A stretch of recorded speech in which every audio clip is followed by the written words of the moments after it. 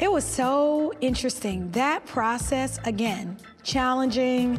I initially thought that I wasn't gonna get it because I was told I was too young for the character. The way this character of Tasha was written to be 35 years old. I was 29. I was auditioning, and then Omari Hardwick is 10 years older than me.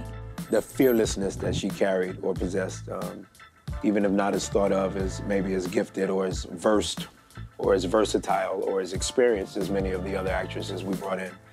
Naturi, with leaps and bounds, surpassed everybody else in terms of her bravery and just zero judgment of the gal. And so that's why we find ourselves here today as Ghost and Tasha. That's how she won us. But it was about 4 auditions, so it was not an easy role, people. Tasha St. Patrick was hard to get, but well worth it. Definitely there was a level of a brotherly and sisterly thing, whether we were going to be playing husband and wife for the next 6, 7 years or not. We definitely had that thing. So the rapport and the chemistry was absolutely there. We have a lot of fun on the set of Power. We really have become like siblings and family. Omari's like a big brother, Joe Shakur, Lee Loren, who's amazing, Lala Anthony has really become my friend. It's a really good environment where we get a chance to be these characters, but we also get a chance to be ourselves.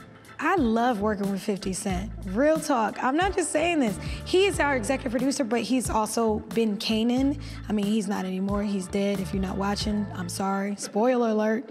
Go watch it. Come on now. But 50 as Kanan was so good and so scary. And the scenes that Tasha and Kanan have had, it's so much energy. It's like, oh, I just want to strangle him. Oh. Because he's corrupted my child. But working with 50 is fun because he's a collaborator. He's fun on set. He always comes to set with a huge smile. I have never seen 50 with like, just his energy is always up. He's like, all right, we here, let's do this, like, what's up?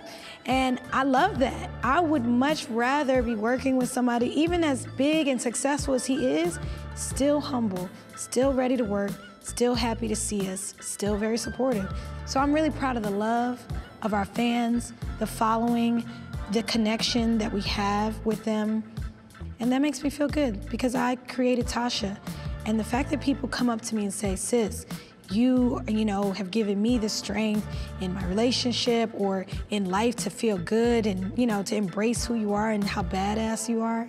I'm really excited about what this show has done for television.